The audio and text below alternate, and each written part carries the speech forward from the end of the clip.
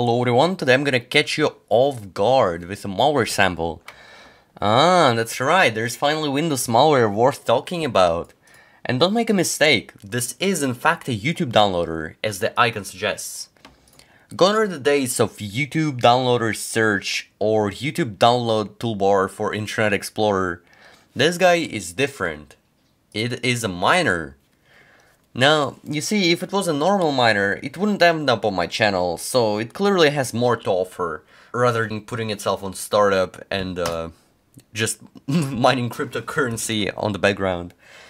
So let's go ahead and run the executable. Does not require admin rights. And welcome to Downloadly Setup. As you can see, that's a template installer. And they didn't really bother to replace the sample image on the left right here. Wanna know why they did not replace the icon, why they did not bother? That is because the installer is not supposed to be started normally. You see, even the icon, if you look at it, it's half-assed. It just that doesn't even have transparency. It is kind of blurry. But anyway, I'll get to it in a little bit. Let's go ahead and click accept. And now that's what this is all about. Massive service. Downloadly allows unlimited downloads in exchange for a small amount of your unused processing power, storage and bandwidth, managed by Massive. You can control this resource use anytime by choosing resource usage in the app. Remember these words. Your idle computing resources are used to mine cryptocurrency, well, that's basically a miner, run scientific simulations and perform other distributed tasks. Which I highly doubt is gonna happen, they're just gonna mine cryptocurrency on our computers. Which in fact, of course, it will increase the electricity consumption or decrease, it is going to increase electricity consumption and decrease your battery life. See Massive FAQs for details. Dude, I actually love this terminology. A small amount of unused processing power, storage and bandwidth. How small are we talking? 80% of CPU? How about unused? What do they determine as unused? That is a large question that is unanswered on this window. Oh, so our program has determined that your computer consumes 5% of the CPU after the startup sequence. Hence, we are going to fucking set up an Ethereum miner consuming a small 80% of your i3 8100 processing power. Oh, and, you know, a little bit worth of 5 megabits of your internet bandwidth. The telephone line is obsolete by this point, am I right? You gotta love the vague terms like unused or small, a small amount of your unused processing power. I even ranted about this on Twitter. When malware is politically correct. And what exactly do they determine by small and unused? It's not stated here. After all, they're the one making rules and you're the one accepting them. Making it consensual does not make it de facto right. Ideally, that's where you press decline and move on with your day. Even more ideally, you don't start that application on your computer at all. But that's where my initial point kicks in. This application is not supposed to be started normally. Instead, it is meant to be spread along with other PUPs via malware bundlers. In fact, that's where I got it. A fake installer promoted this piece of software, or well, malware, with the same pretext, but it looked way more inviting and generally was an eye candy. Unlike this ugly installer.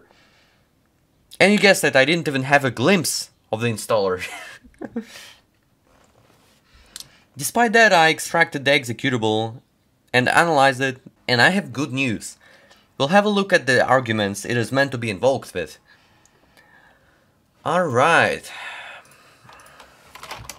Get ready, folks. We have a little bit of hacking to do. So the executable name /sp-/very silent /suppress message boxes and enable PRO. That's the command line. Enable Pro, enable PRO. I don't really know what PRO or Pro means because, to my knowledge, there is not a Pro version of Downloadly. Definitely would buy, not a question, but that's the input. Alright, once we start the executable with these arguments, it skips user consent and installs the miner quietly. Here we have a very professional Windows Forms window. URL is of course lowercase. Let's check out settings real quick. Oops, it's gonna run on startup by default. Apparently you have to be ready to download YouTube videos at any time, especially on computer startup. If we head over to the resource usage tab, we'll find out that we are already in the process of sharing resources with Massive, the developer basically. They're trying to paint that it's their partner. Nah, that's the developer. I read their privacy policy, I surfed their website, it's definitely owned by the same company. And of course, we do not deserve to see the taskbar usage by default, so we have to enable that in options. If Downloadly and the only option is to exit, let's show taskbar usage. Okay, here's the Massive, and Massive is disabled. If you click the tray icon, it's gonna bring up the graph. And the graph shows GPU, CPU, memory and bandwidth usage in the past hour, day, week, month, year. Don't you fool me, nobody's gonna have this installed for a year, come on. Nobody that would look at the statistics, at least. Well, we're absolutely not in control of the resource usage as they promised in the installer. Well, where's the control of the resource usage? Can we cap it? We can only see the statistics and we can only enable and disable. The statistics are like, it's a joke. Oh, so here's how much we mined from your computer. Here's how much we stole from you. Here's your electricity bill, calculated. But still, it's not the best part. The true gem is the fact that it is undetected by any malware. I can prove it to you by going into malwarebytes.com/mvw download /thank you. Let's download malwarebytes real quick.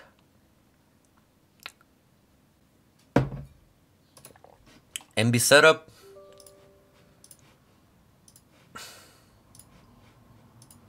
I kind of wanted to tell you that downloading videos from YouTube is not a premium feature. Well, officially that is by YouTube. You have to buy YouTube Premium to download, I think, 480p videos. But unofficially it's long been possible to use YTDL, a YouTube download script, which was, I think, taken down multiple times in the past, but ultimately brought back. I assume that Downloadly is a wrapper for YTDL bundled with a miner, which is Massive. So that's just a little insider knowledge for you while we're installing malwarebytes. So here we are, install successful. Let's scan our computer. See if it detects Downloadly. Perhaps it's PUP. Spoiler, it's not, but I just want to prove it to you. Scan. Okay, so as you can see, nothing. Malwarebytes has not detected Downloadly. And that's the best part. If any grandma, even with an antivirus, installs Downloadly, the antivirus is not gonna save her. This cannot be. This is unacceptable, Malwarebytes. Fix your database. Do it as soon as possible. If not, this is going to be a little miner that avoids AV detection. And finally, how do you uninstall this trash? Well, first of all, you are not going to have the installer on hand because it self-destructs. Not in my case, but usually. Because usually the malware bundler deletes the executable after, so that's out of question. I have analyzed this malware and I can confidently tell you that it's gonna fully uninstall via the control panel applet.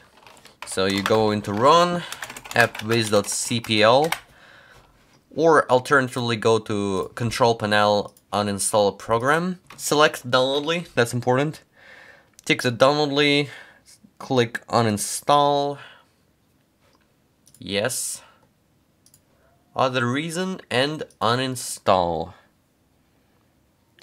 you're gonna be done with it. Massive executable is gonna uninstall along with it. Update that, gone. So I think that's it for the YouTube downloader miner. We might see applications like this appear more and more often in the near future, as they are somehow completely undetected and installed without users' consent. And so don't let the terminology fool you, stay safe and take care.